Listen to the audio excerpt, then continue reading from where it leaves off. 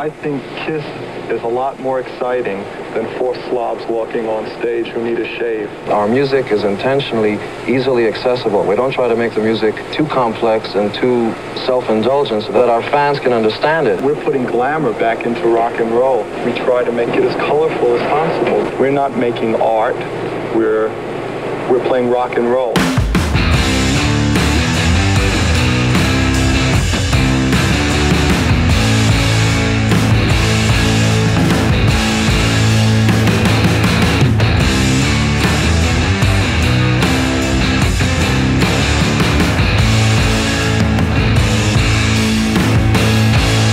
Today on my KISS collection, double platinum. With tensions running high in the band, Casablanca decides to release a greatest hits record while the band takes a much-needed break. Released on April 2nd, 1978. This is a complete kit, in excellent condition. It has all the goodies, and it also includes an insert, the Kiss Army Winter Edition 78. I'm not sure where this came from, or what it is, but it was in the record. If anyone has any info on this, please comment. The album was packaged with a printed platinum award, thanking the Kiss Army for making the band a double platinum success. The gatefold jacket is just gorgeous. It was wrapped in a silver foil embossed finish, a Kiss one of a kind for sure. I was afraid to leave fingerprints on it when I got my hands on one. The LP shipped with a Casablanca Filmworks Honors Kiss labels. Love it. This is the new for 78 double platinum Kiss gear insert in black and white with red print. I wish there was a merch order form in every record I bought. I just love the vintage headquarters address labeling. Try getting free prepaid postage nowadays. $3 for a t-shirt. That was big bucks back then. When I was 8 years old, my pops bought me double platinum on 8-track. Up until that point, I had only known what Kiss sounded like by listening to the Alive LP. When I pushed this 8-track into the slot, I couldn't believe what I was hearing. It sounded nothing like the Kiss I knew. I was duped and told my pops that the store sold you a fake. He decided to believe me and took me back to Kmart to return the tapes.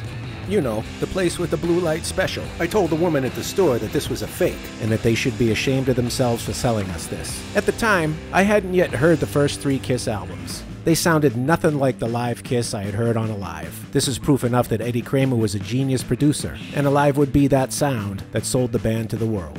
Okay, enough childhood reminiscing. This is a 1985 Polygram reissue. It does not include any of the inserts. Although I added this one, I found this excellent copy online, and I couldn't resist.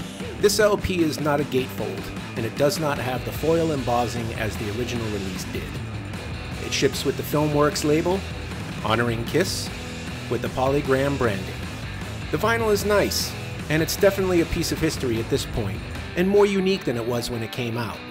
In 1985, Polygram stopped releasing the original albums and only released the latest ones that the band was making. Mercury would not re-release any Kiss vinyl until 2014. The 2014 reissues are collectible at this point. Here we have an excellent Japanese copy. The LP was released as a reissue in 1980 by Polystar Records for Casablanca Filmworks. The LP does not ship with any of the US inserts. This one has a yellow obi ribbon with the Kiss record catalog printed on the inside. See my Alive 2 video for the history lesson on the obi sash. It does include a lyric booklet written in Japanese and English. It ships with the Filmworks label with the Polystar branding. It does not have the honors printed on it.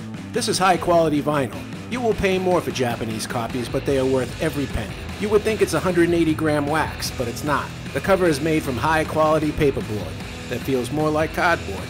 This copy has the foil embossed gatefold jacket. There is a bit of peeling on the front cover, which is a drag, but I did get a good deal on it. I included my childhood platinum record card. Of course, when I was 8 years old, I glued it to a collage and I ruined the back of it. I did find a US merch form online, which is currently in the mail, and I will add it to this copy for prosperity. The original paper sleeves are clean and free of mold. I always like to keep the shipping labels from my imports. I just love all the different markings on the Japanese records. It even has Ace Frehley's birthday on here. Okay, and that'll do it on this episode of my Kiss Collection Double Platinum.